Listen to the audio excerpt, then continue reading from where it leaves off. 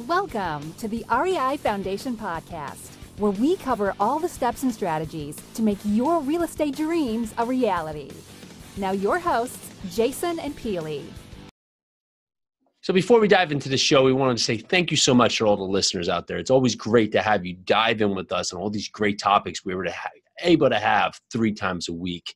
And if you want to hear more about us, go to yarusiholdings.com. You can find everything about us, from projects we're working on, more about our team members, how we break it up, and all the resources we offer. And if you want to invest, learn more about investing with us there. Also, make sure to check out our multifamily meetup if you're local here in New Jersey. We run the New Jersey Multifamily Investment Meetup, and it happens to be every second Tuesday of the month here in North Central Jersey. So if you're in Pennsylvania, New Jersey, New York, make sure to check it out. And lastly, if you want to learn more about investing in apartment buildings, go to multifamilyfoundation.com. All right, check out the show. And welcome to another edition of Multifamily Monday here on the Real Estate Investing Foundation podcast. Happy Monday. Happy to be back at it. Today, we're going to talk about cost of capital. So as you are evaluating your opportunities and putting together your multifamily syndications, it's really imperative for you to understand the difference between your cost of capital.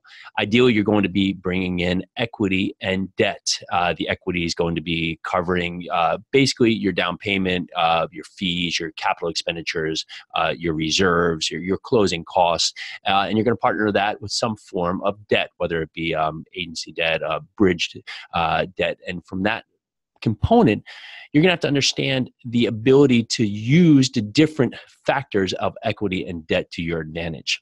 Ultimately, when you're putting together these syndications, you're going to have the opportunity in some instances to bring on equity to do some of the repairs and do some of the capital expenditures that you have as your repositioning plan. But there may also be the opportunity to now roll some of those capital expenditures into your loan. What's going to be imperative and important for you is to note what is the cost of that.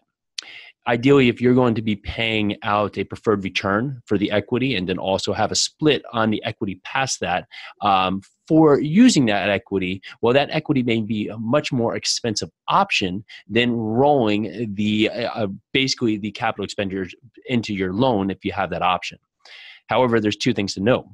One, you don't want to be over leveraged on the property where you have a considerable amount of the property leverage. You want to have the access to that money easily and frequently, because with rolling the money into debt or into the loan, you may have a number of different hurdles or a number of different stages that it takes for you to have ability to access that capital. So although it may sound good on paper that you're paying only 3%, 4%, 5%, for basically the money that you're going to have put aside for these expenditures, well, you may have to actually front that money up front to be able to use that money to cover the repairs just to get that money back. So it's almost to the point that you're having to have that money twice. So your cost of capital may not just be the 3 or 4 or 5% that you have allocated for that money that gets rolled into the loan for the construction items.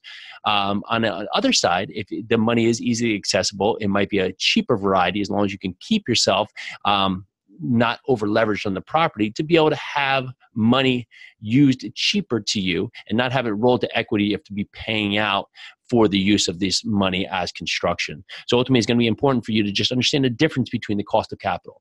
How much are you going to have that you're going to need for the construction? And are you going to use that construction money to come from the equity side or the debt side? And then you can partner us to see what the investment will look like using money either which way, and also what debt options are available to you. So again, it's not a one-trick pony with multifamily investing. You want to think about all different sides of it. How can I make this the best investment for my investors? How can I make this the best investment just to perform overall and make this a community to really have a better place for people to live? Look at that from all those angles, and you're ultimately going to succeed on all fronts.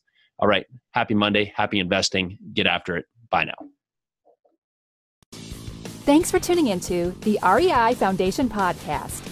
Check back next time for more awesome tips and strategies to launch your new you in real estate.